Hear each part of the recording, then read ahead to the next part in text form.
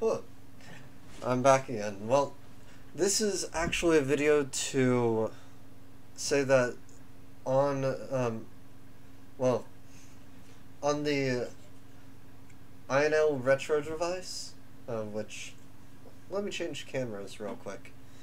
Let's see, tablets, document camera, there we go. Alright, let's turn that on.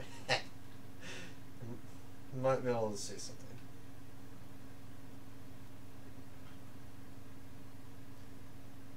Right here, center screen, and let's zoom in. So on this device,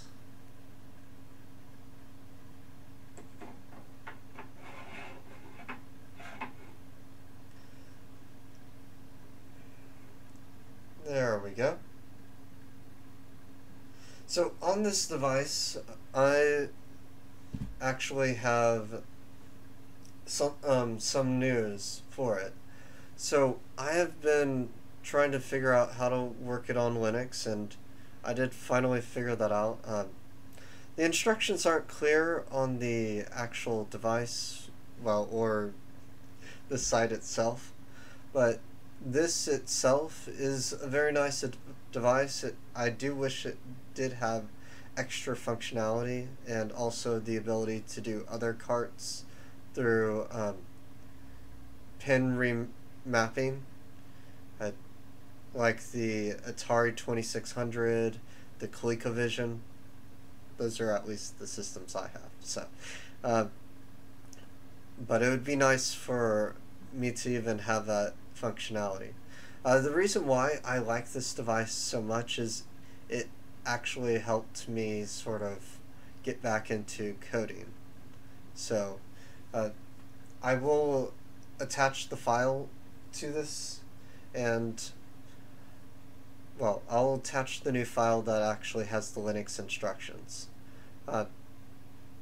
And I did put in the series of commands. I could not get the menu to work, so someone on the actual project file is working on that. It will take them a couple weeks, but this is just a head up, just so that you can at least start using it without using it on Linux or Windows. And I know people had a little bit of issues trying to get it to work, but it should work just fine. I do have a menu file in there. Right now it does nothing, but I want it to be consolidated into one file. That's really what I want for the menu for this.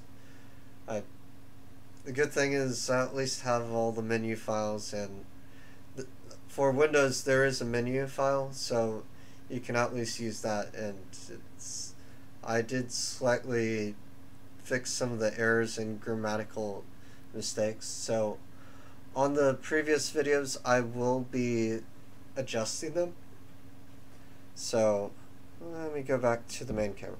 So on the previous video I will be adjusting, well, on the previous two videos I will be adjusting it. This is not part of the series, so in the future, on part 3, I will show you how to use it on Linux, and I am using Linux Mint.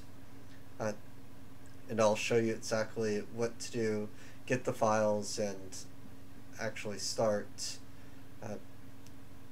well, not programming, more of getting it ready for it. So, and with the way I have everything on the script files, the files themselves will need your system administrator password unless you allow permissions for this file. You will need to make it executable. Linux Mint does have the advantage on some of that, but I'll show you that later in a future video.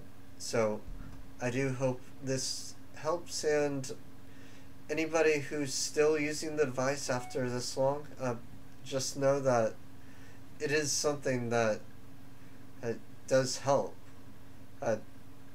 You do need to know the file size for everything.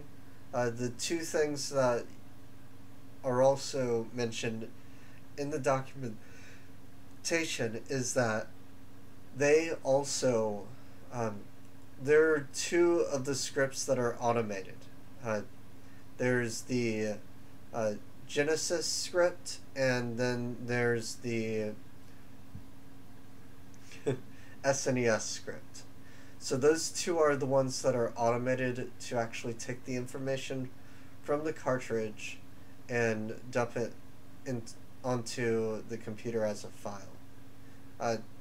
And I do not solely condone taking anything off the internet.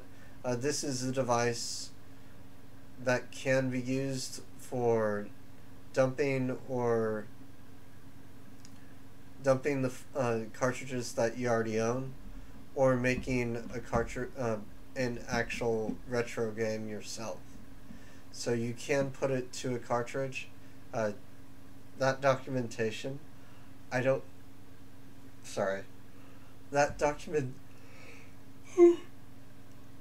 sorry, it's been a long morning, but that documentation is something that is not something that I have, for the reason that I do not have cartridges or even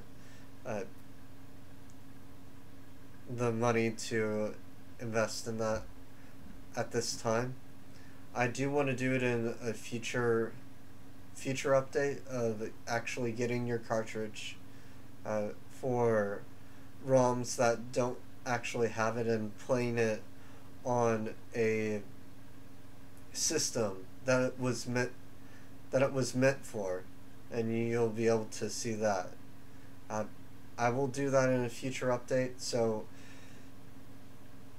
you'll see that later, but I will most likely just cut it off at that. But I do hope that you do understand that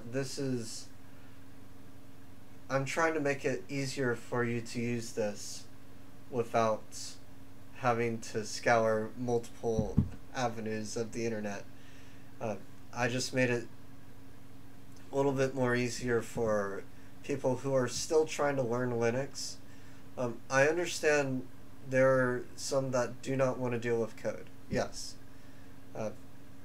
That is fine. This makes it so that you don't have to deal too much with code and retyping everything. There's certain things that you can retype, but you don't have to. It's just an update. But I have gotten everything to work. So I've gotten everything from the SNES, Sega Genesis, N64, NES. Those are the ROMs that are built for this. I don't have a Famicom, so I don't even have a Famicom cartridge, so I cannot try that out. Disk systems, all that stuff, I don't have the ability to actually try any of that out. So it is not something that I own, nor have I planned to own in the future. I do wish to read Japanese ROMs, but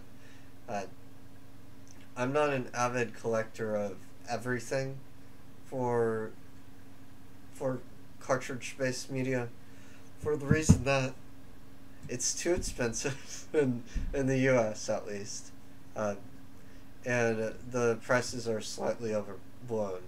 Pokemon ROMs and all that stuff, I understand that, but they don't need to be literally that expensive for something that has been on the Game Boy or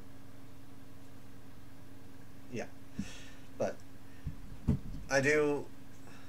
Oh, and I also got all the GBA. Well, I got everything except for Pokemon and Sonic Advance to work on the GBA cartridge. Uh, there still needs to be some adjustments within the firmware to actually make it so that it can work properly. Uh, that is still being worked on, hopefully. The project has been put on hold for the last couple of years. I'm just trying to revitalize it, making it so that you can get it and get everything done. And the nice thing about this is it is not a very complicated thing to make either. So all the source files are out there. Someone could remake this cartridge, this cartridge device, and sell it. But I do not condone any sales or anything like that. Well, it's not exactly a program, and I'm renting. Well, I just wanted to let you know on that, and I do hope this revitalizes this a little bit, hopefully towards the Linux community, so that they can start tinkering and finding out ways to update this device in a way that makes it so much easier to use the GBA cartridge, because there are certain things and there are certain cartridges that still do not work on this device. There are other devices that you can get, but this is probably the cheapest one that you can get that doesn't cost you $100. It's $52, well, 54 I believe, but this device has a lot going for it, even though it is a very cheap, well, it's a very cheap alternative to everything. Of course, it still needs a case. And I know the future revisions do have a case. I do not have a future revision, so I can't say. But I do hope the project does get revitalized, and hope to see you next time on Tech Artist 41. Thank you for joining me today, and this is Tim signing off.